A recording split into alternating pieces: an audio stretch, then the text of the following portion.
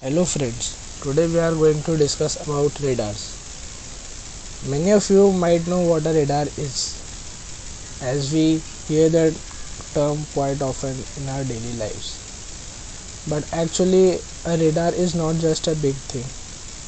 There are even small radars varying in different sizes.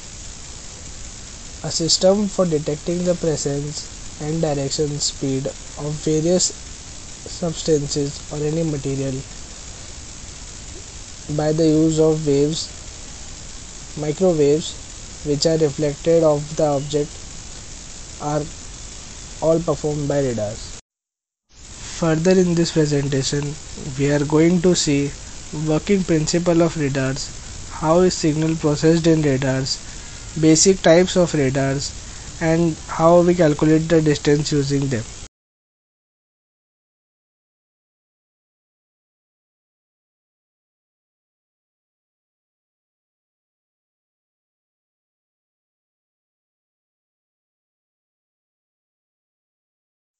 Principle of radar. Oscillator is the first block of radar which generates the analog signal. It is then converted to sync pulses and transmitted. These radio waves, if are struck to an object, they get reflected back. The antenna receives these radio waves and which are again been amplified so that they can be displayed and a perfect judgment of an object. Radar signal processing. This is the segment which has heavy usage of digital signal processing concepts. Using time domain processing and frequency domain processing, we find out range of object, speed of object, desired range resolution, and how to suppress unwanted signal clutter. To find range, we precisely use band pass sampling.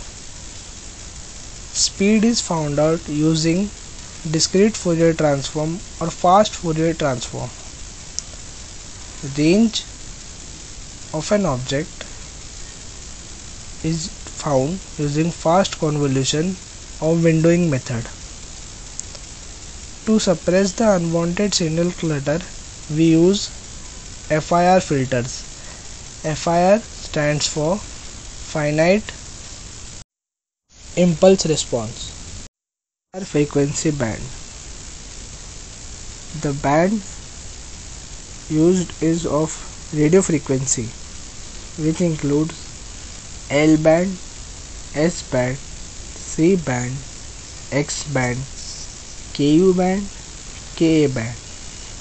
The frequencies given ahead of each of the band correspond to them. Types of radars. Radars are basically classified into two types. First, continuous wave radars, also called CW radars. Second, pulse radars.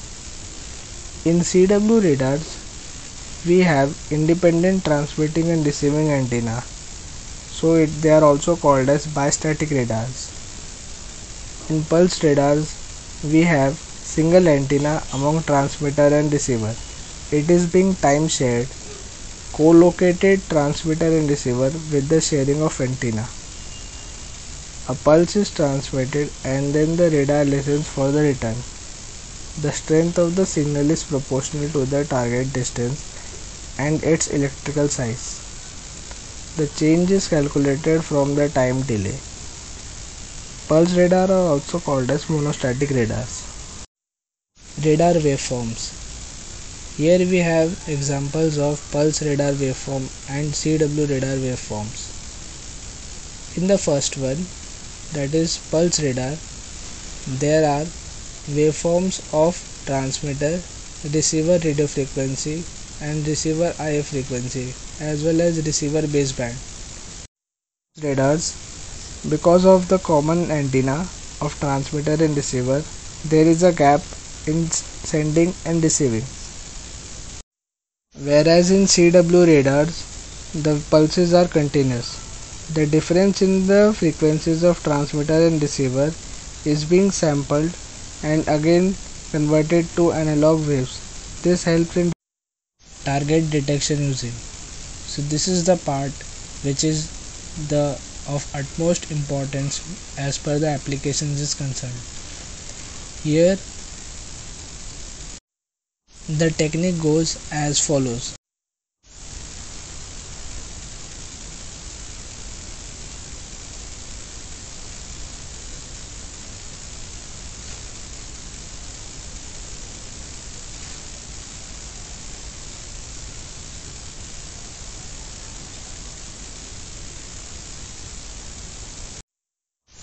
In pulse radar system, the range is calculated by measuring time.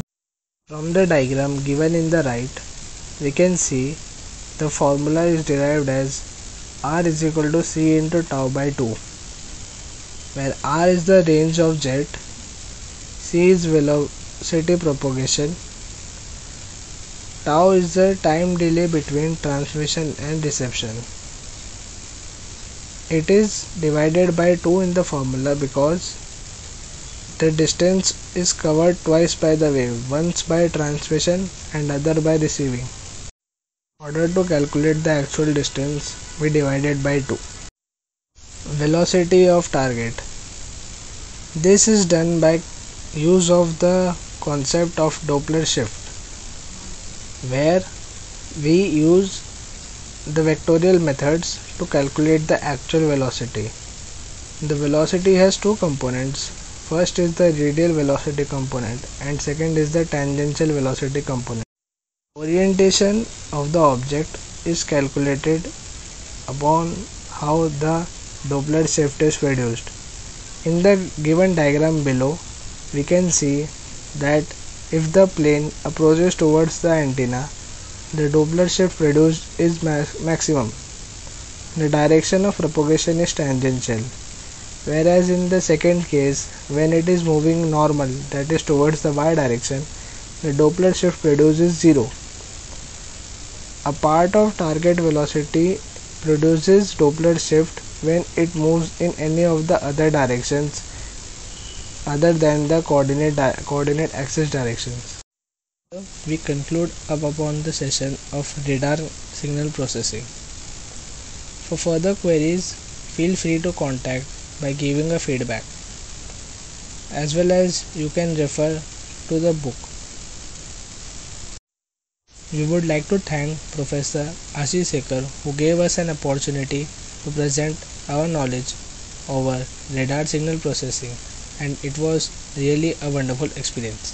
Thank you.